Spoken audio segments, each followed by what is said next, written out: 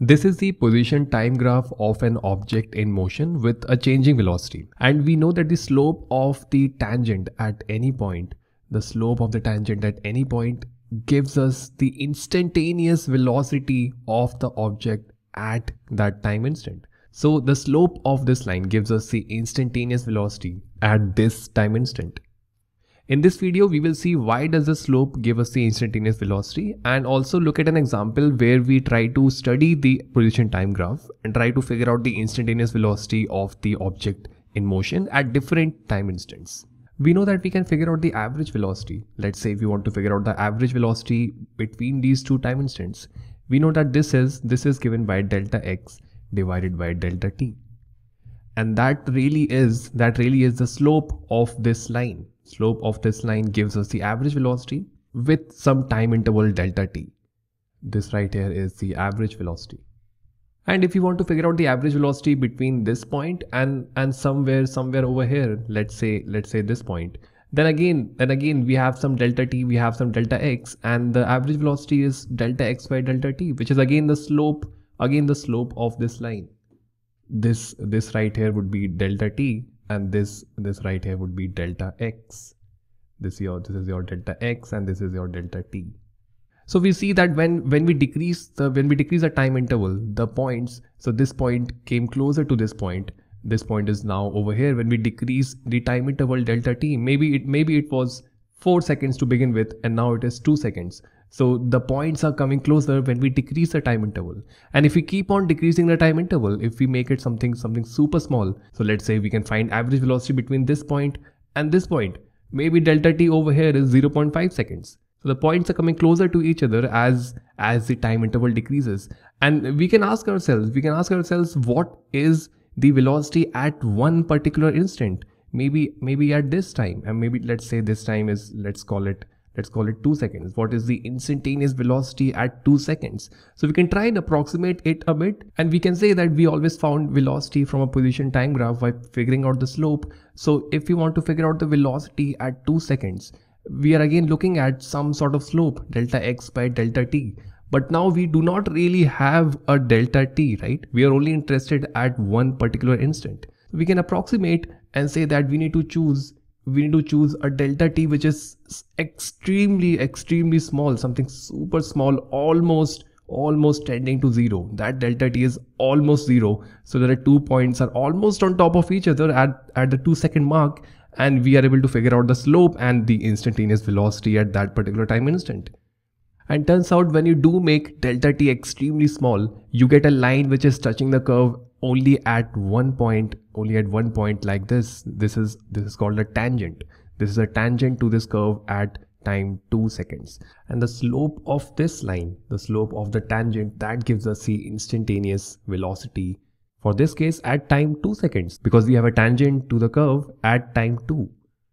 And there is a way of writing this in calculus. So when delta t becomes almost 0, you also have extremely super small delta x, which is almost tending to 0 also. So the way of writing this in calculus is we write dx divided by dt. This is the instantaneous velocity. Now here we see that the tangent is making an acute angle with the x-axis. It has a positive slope. We know that such lines have a positive slope, the ones that make an acute angle with the x-axis. A positive slope really tells us that the instantaneous velocity is in the positive x direction. And now we will take an example. We will look at a position time graph and try to figure out the instantaneous velocity at different time instants. We will try to figure out the magnitude and the direction of the object that is moving just by looking at the position time graph. So here we have one. We have a position time graph, and we have these different time instants: 2, 4, 6 seconds, 8 seconds. X-axis is time in seconds, y-axis is position in meters, and we have one value of position which is 10 meters. And we have a rabbit who is moving towards a carrot. This graph is describing this rabbit's motion. Now let's try to figure out the instantaneous velocity of this rabbit at all of these different time instants. We already have one snapshot of the rabbit's motion at the time instant 0, when time is 0. And we see rabbit at this position and the carrot at this position. If you want to figure out the instantaneous velocity at time 0, we draw a tangent to the curve at that time instant. So the tangent at time 0, looks like this. And what can we say about the instantaneous velocity just by looking at this tangent? Well, we can see that the line is making an acute angle with the x-axis, which means that the slope is positive. And it has some value of the slope. We don't know what the slope is at different points, but it has some finite value. It's not zero. It's not a horizontal line. So that means that the rabbit is moving to the right. Rabbit is moving to the right with some speed.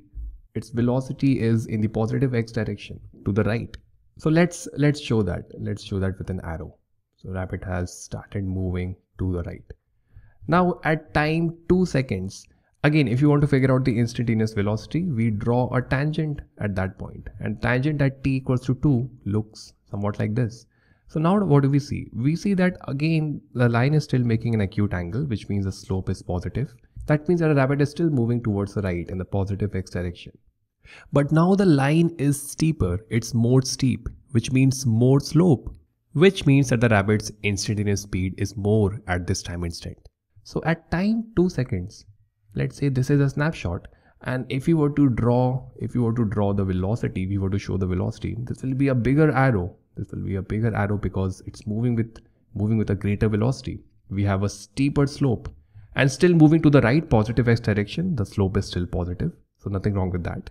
Now at time 4, if we draw tangent at time 4, we see that a tangent is a horizontal line. So this means it has no slope. It has zero slope, which means the instantaneous velocity at this point is 0. And I forgot to mention it in the beginning. The carrot is at a position of 10 meters from the rabbit.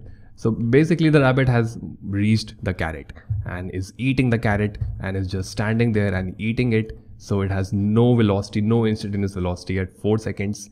And then we see the graph turning and going like this. So at time 6 seconds, if we are figuring out the instantaneous velocity at 6, we again draw a tangent at this point, and when we do that, this is what the tangent could look like. Now here the tangent is making, this line is making an obtuse angle with the x-axis, which means it has a negative slope. And negative slope means that the direction of the velocity changed. If the rabbit was moving to the right in the first part of the motion, now it is moving to the left in this part of the motion. So the rabbit has consumed the carrot, it ate the carrot, and like with some miracle it did that in 2 seconds. It started moving back, and we can see that the slope is steep, not as steep as this one, still quite steep. So let's show that. This is rabbit is now moving back, and the carrot is gone, and it's now moving with some velocity, not as high as time 2 velocities, but still quite high, and it's moving in the negative x direction. And now at time 8, we see that the position is not really zero. And instantaneous velocity we can figure out by drawing a tangent and studying its slope. Now here the slope is still negative. It's making an obtuse angle and it's less steep than this one. So the speed is decreasing. The magnitude of the velocity is decreasing. And the rabbit can be at this point almost reached its initial position.